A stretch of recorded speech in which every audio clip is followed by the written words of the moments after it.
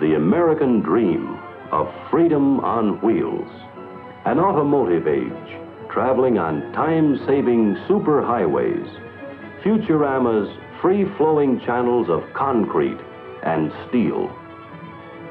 But these wide lanes of reality actually measure out to just a few miles, scattered far apart across the friendly face of our land.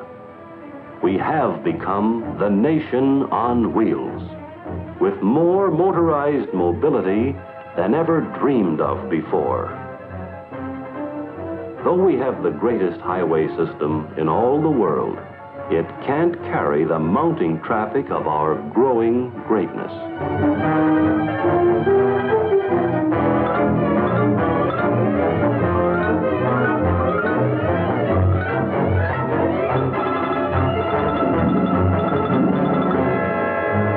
We're running out of roads. We didn't dream big enough. Here's the problem, all mapped out. 3,300,000 miles of it. Unimproved. Improved. Paved. Superhighway. Country roads, small city streets, big city thoroughfares, state highways networking the nation.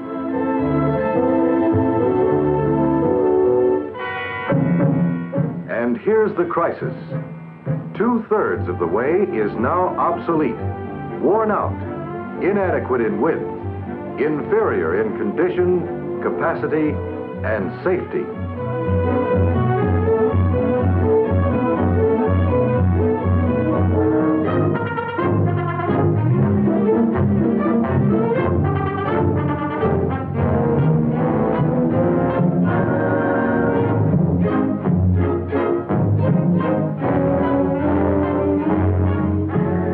These were good roads 30 years ago when they were laid out.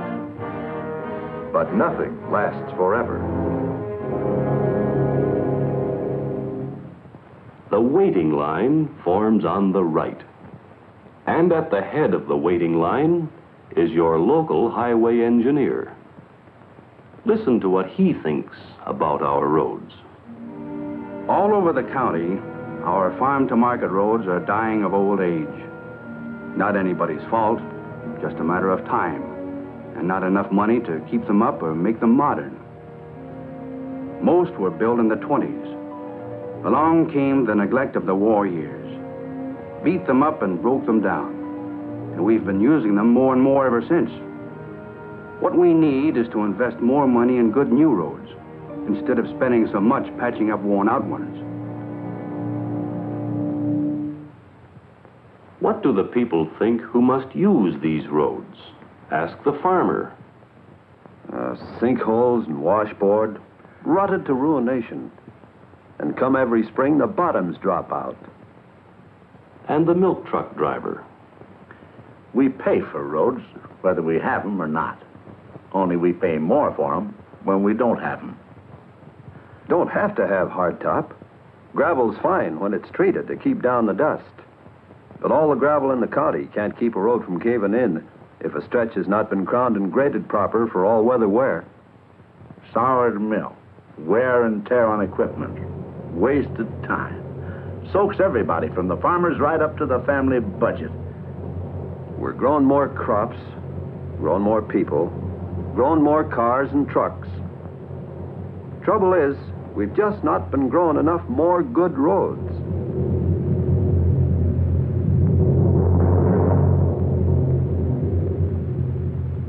And your accident rate rises, too, if you don't watch out.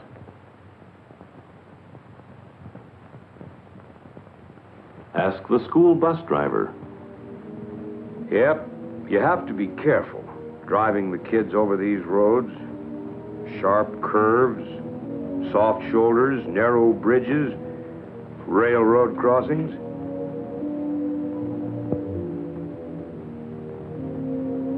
Spring rains wash out these roads, and winter frosts rip them up. So you can count on no school those days. Other times, you don't know what to expect. Ask the small-town merchant. Our town has a population of 4,002, except on weekends. On Friday night and Saturday, congestion hits our main arteries like a heart attack. But customers pass us by if they can't find a place to stop. What rings up store sales today is parking space. It's as important to volume as shelf space and display windows. Best investment a town can make. Lots of parking. In small town and suburb, in cities of all sizes, the situation is the same, all snarled up. The best investment has yet to be made. Ask Mrs. America. Every day it gets worse shopping. It's not just a matter of getting through the congestion. It's impossible to find a place to park.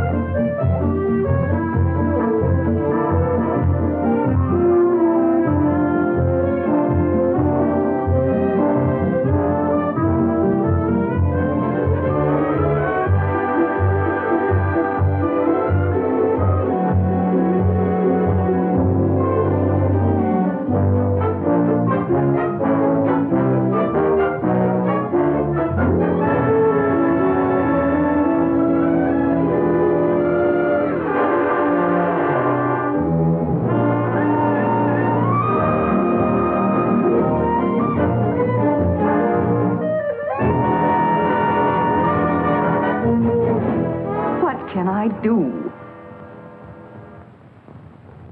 Morning and night, around the clock, the sound of our times keeps blasting for a way out of the bottleneck. 3/4 of everything for American families travels at some time on the backs of our 10 million trucks. And what are you planning for dinner, Mother? Here it is. Expensively bottlenecked. Hey, pal, what's the dough? Just keep rooting around. Load and unload, buddy. That's what to do, like a bunch of sheep. With 54 million vehicles on our streets and roads today, 50% more than before the war, by 1975, they say we will be driving 85 million. 5 o'clock, USA. Ah, for the life of a traveling salesman. Late for every appointment. This is the ulcer route.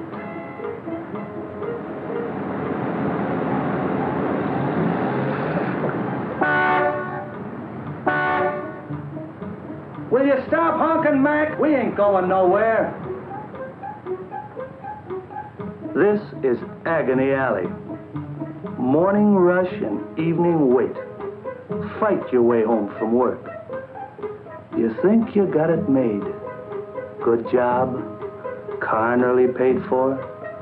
So you get a little home in the suburbs, away from the city smoke, out from the shadows of the factory, into the sun and clean air. Raise a few kids, some flowers and vegetables. The big dream coming true. But it backfires into a pipe dream. Exhaust pipe dream. Every night it takes longer to get home, wasting more time in gasoline. No wonder everybody's acting so nervous. What's a citizen gonna do? What can a citizen do? To help find out, a Better Highways contest was recently conducted. Purpose? Arouse nationwide thinking on how to plan and pay for the safe and adequate highways we need. Highway experts wrote essays, along with tens of thousands of others who already recognize the highway dilemma as one of our nation's most critical problems.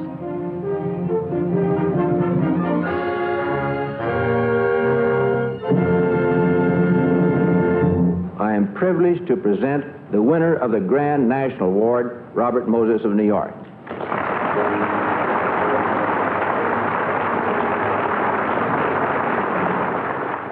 Robert Moses, New York City construction coordinator, is a world-famous highway planner, a man who knows his business.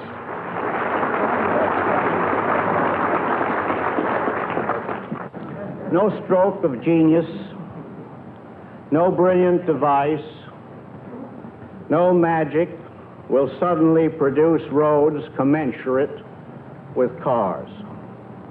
We have fallen far behind. The remedies are neither easy nor cheap nor immediately realizable.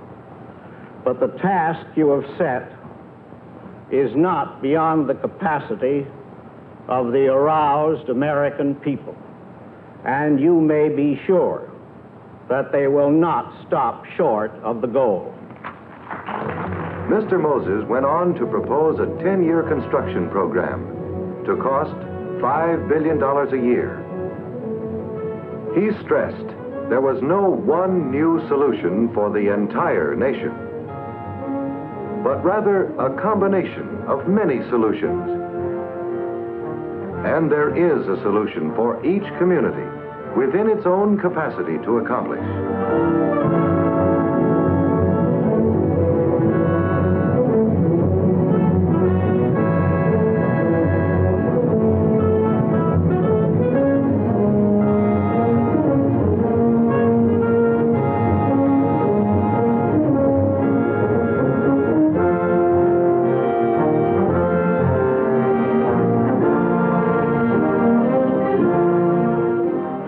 Parking space is any space, close enough. A good road is any road able to carry its daily traffic flow safely and adequately. And it doesn't have to cost $1 million a mile to be a good investment. Every stretch of farm and factory to market road earns profits for all the nation. And it's just good American enterprise to put part of the profits back in the business. Our road builders now have the know-how to pour miracles of concrete through the air if supported by the proper financing. They can lift traffic up over city congestion with elevated highways raised by an aroused public. The Gowanus Expressway speeds over a densely populated area of Brooklyn without disturbing life below, to deliver through traffic to the underwater tunnel to Manhattan. Connecting from the north, a 4-story street will soon be open, with promenade for pedestrians on top, local traffic on the bottom, and 2 one-way expressways in between.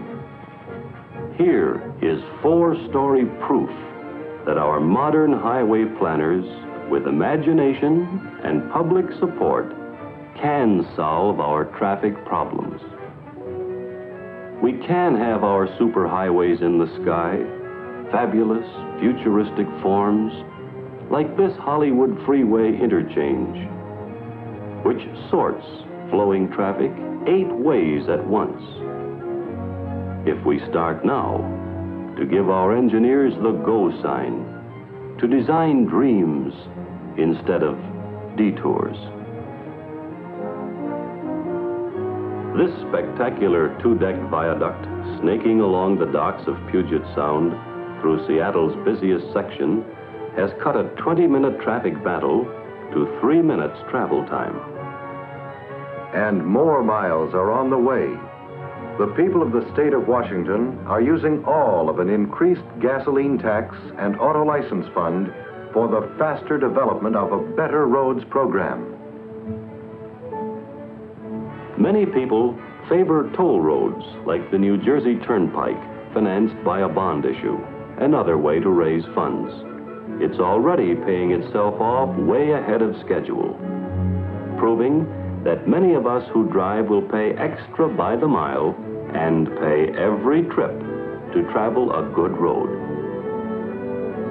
Many states already have toll roads, and more are now under construction or in the planning stage. Any roadway must keep pace with the changing character of its community. Dream big and act boldly. Know the best road of yesterday can become the worst road of today just a few miles down the way. Pittsburgh is moving mountains and even relocating a railroad yard to get out of its traffic jam. County, city, and state tax money is matching federal funds to pave the way. When this boldly planned parkway is completely open to traffic, the Greater Pittsburgh Airport, instead of being an hour away, will be only a 15-minute ride from the center of the city. As has been done in other cities, Pittsburgh is digging a $4 million hole in the heart of the city to provide underground storage for thousands of cars. Above the surface, a beautiful park will camouflage the busy activity below. Or if not underground, then stacked layer upon layer in modern fireproof structures, engineered for easy access and maximum use of downtown space. In San Francisco, the Bay Shore Freeway is getting in shape for tomorrow's traffic as part of California's new 10-year, $750 million highway program, financed by state tax on gasoline and auto license fees. Chicago is moving a city to build an 8-mile-long expressway from the city limits to Michigan Avenue, wide as a city block, into the heart of the Loop, an 8-lane miracle which will send traffic through the middle of the main post office building like a special delivery letter. Chicagoans raised their share of the $92 million cost by a bond issue. Interest and retirement to be paid for by future revenue from motor fuel taxes backed up by property taxes. Borrowing money to finance expansion is traditional with Americans. The time and money saved more than repays your investment. If you wait to pay as you go, you may not go at all. Detroit is borrowing funds to build more miles of expressway, and build them today instead of years from now.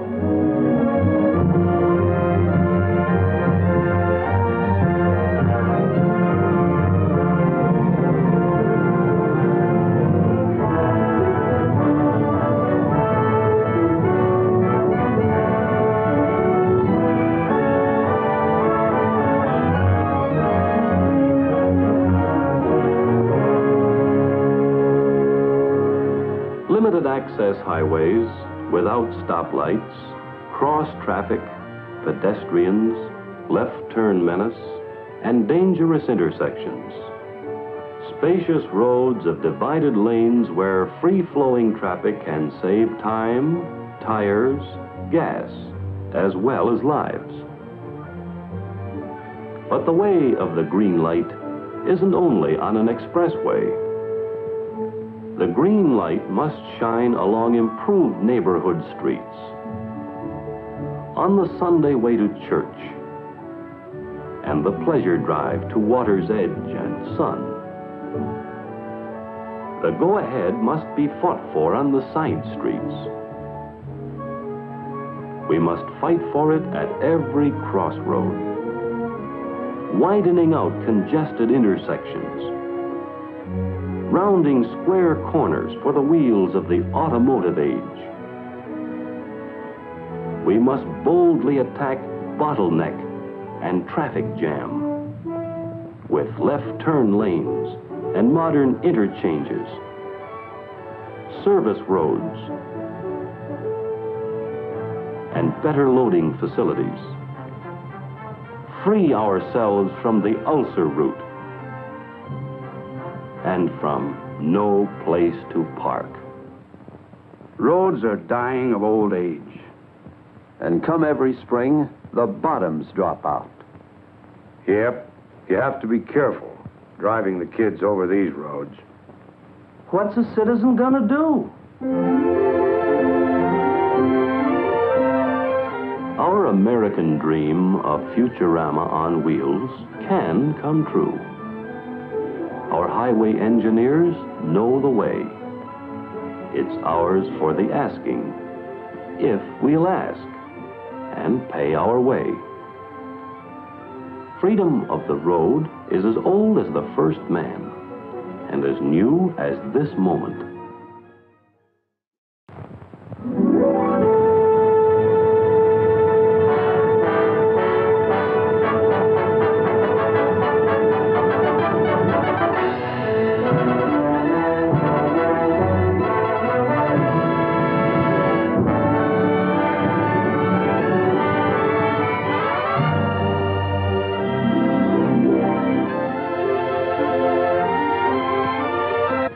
Futurama's free-flowing channels of concrete and steel.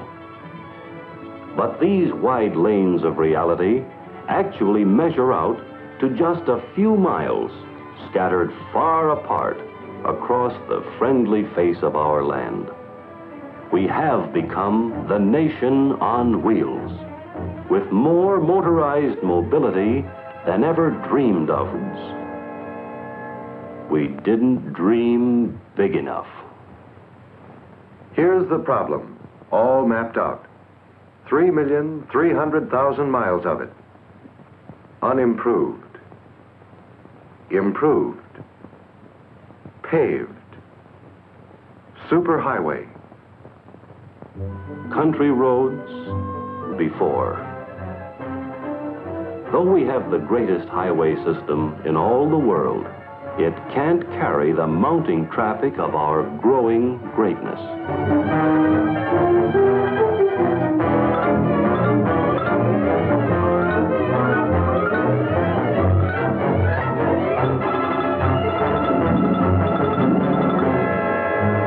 We're running out of road.